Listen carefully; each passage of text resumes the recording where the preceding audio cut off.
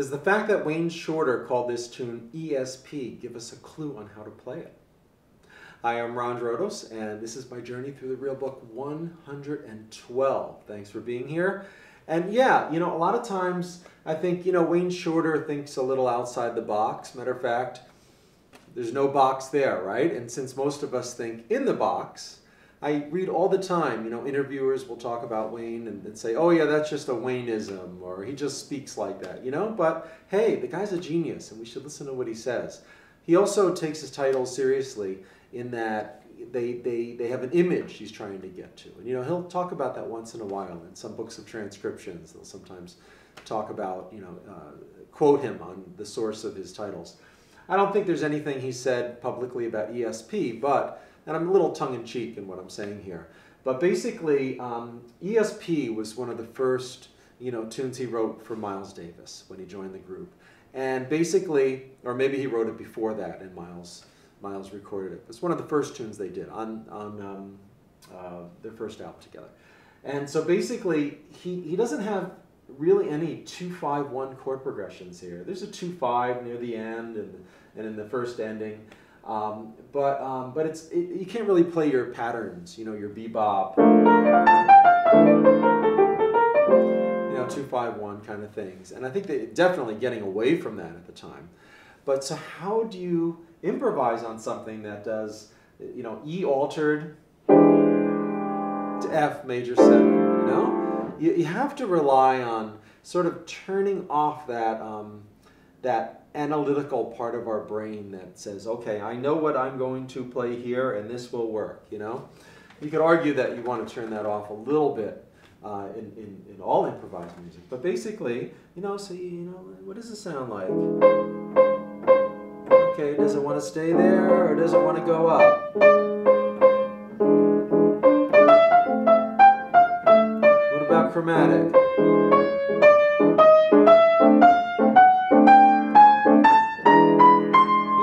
And explore that in a way that's not like directly logical from here to here to here to here to here. And that's definitely what they were doing with Miles Davis. They even got lost a lot playing together. And they enjoyed the process, even though they didn't really know what was happening at all times. So E.S.P, yes. Now here's the first, I'll give you one insight that I've figured out sort of over the years. What key is this in? That's a good question. There's no overall key that relates to every measure, but it's basically in the key of F, if you really think about it. But it starts on a chord that's a half step below, dominant 7th. Then it moves to F. And in a way, it's like a substitute for the dominant. You can treat it like this. So for instance, let's say the first chord was C7 and then it went to F. You might play something like this. See, so it kind of comes from outside the key and then resolves to F there. You could do the same thing with the E7. See, so I'm not trying to establish E as necessarily the tonic. I spent like 10 years trying to play this thinking it was in E, but it's really not. It's in F, starting with this approach chord.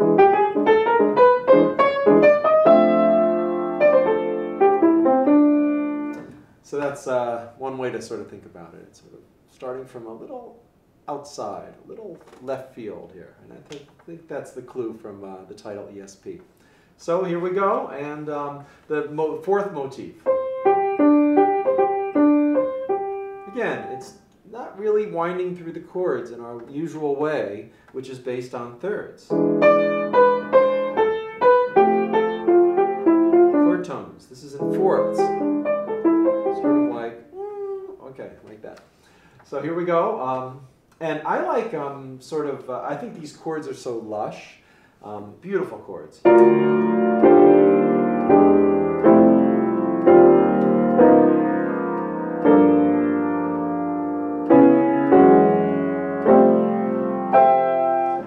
It's a shame to just always play it fast like this. So I'm going to start out of tempo and enjoy these chord voicings. And then I'll get into tempo as we go along.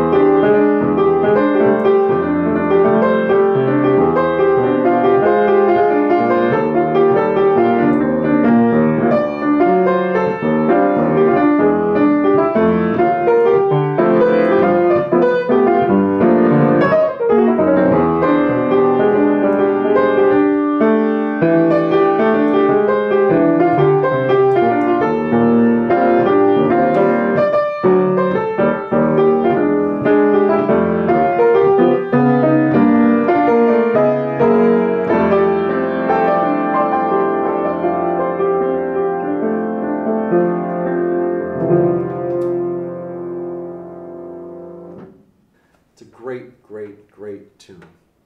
I spent a long time just really analyzing these chords and seeing what works. Not necessarily thinking of a scale for everyone, but you know, you can identify scales, some chord voicings you like, and then it's a question of sort of loosening that a little bit, and even going up chromatically, like Wayne does a lot.